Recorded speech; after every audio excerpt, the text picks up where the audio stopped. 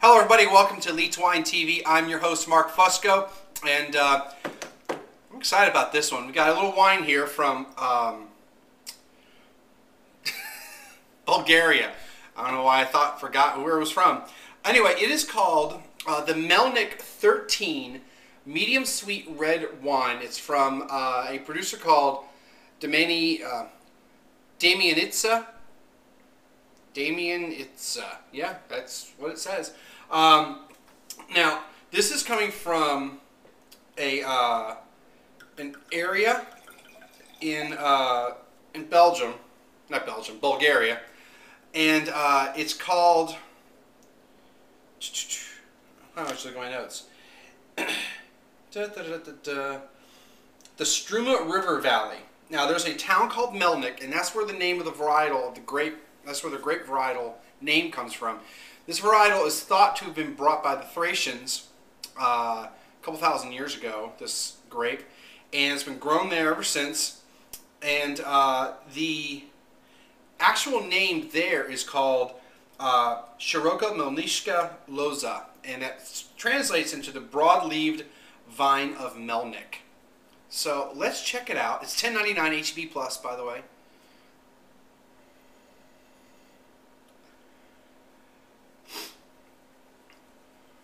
Non vintage. There was no vintage on it. In case you didn't notice when I did the little thing on the bottom.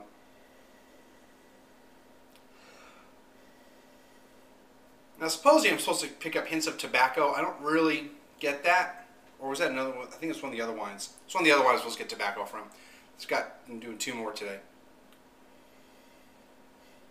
Definitely smells some dark red fruits. It doesn't smell sweet. So it probably, it says medium sweet. Doesn't smell sweet necessarily.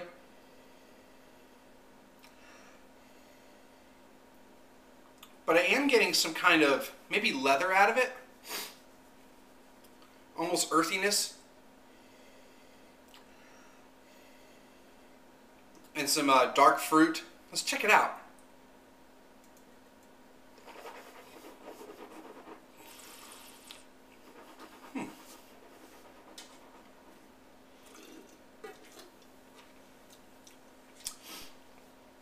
So it's medium sweet.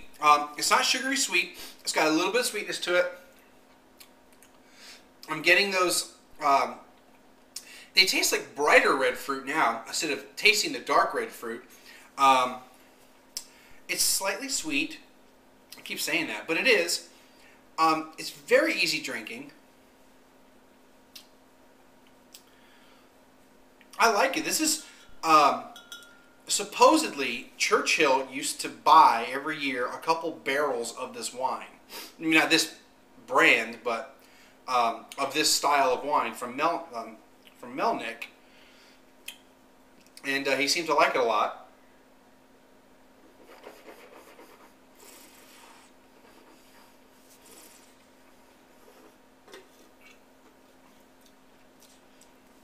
It's pretty decent. I like it.